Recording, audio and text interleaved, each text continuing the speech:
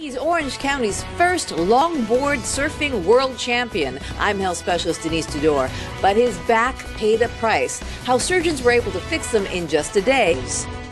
A local surfing champion has lived nearly all of his adult life in excruciating back pain.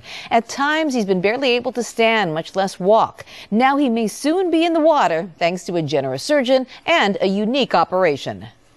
Joey Hawkins started surfing at the age of 2, but the constant gyrations required of short boarding eroded a disc in his lower spine. By the time I was 17, like 1987, I had already pretty much blown my back out. But that didn't stop him. The injury attracted him to the easier-to-paddle longboards. Joey weaved in his acrobatic style, and at the age of 20, won the world's. But victory came at a great cost. Shortly after, he underwent emergency back surgery. I never had a day of adult life where I didn't have a back problem. I don't have insurance.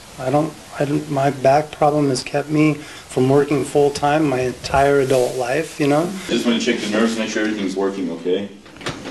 Good. After years of disability, Joey went to spine surgeon Dr. Human Melamed. His surgery costs will be covered by his nonprofit Back to You Foundation. It's to basically help patients who really need surgery, like in his case, and who don't have the means. The disc between Joey's L5 and S1 vertebrae was almost gone. It was nearly bone on bone. So what Dr. Melamed had to do was open up the space and put in a prosthetic. But instead of going through the back, he wanted to go in through the front. I personally like to go in the front because I think it's more minimally invasive in my hands. Compared to conventional back surgery, Dr. Melamed says patients lose less blood, use fewer pain medications, and recover faster.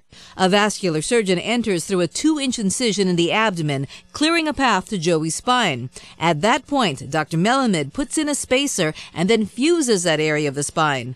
A few weeks after surgery, Joey says the pain is gone. He's even thinking about surfing again with his daughter. She's all, "Dad, are you going to be able to teach me to surf this summer?" And I'm like, "I think so." Yeah. He's hoping to take her this summer. And Dr. Melamed says most of his patients who get spine surgery through the abdomen can go home the same day or the very next morning. So it's always good to explore your options, always get a second opinion. All right, Denise, thank you so much.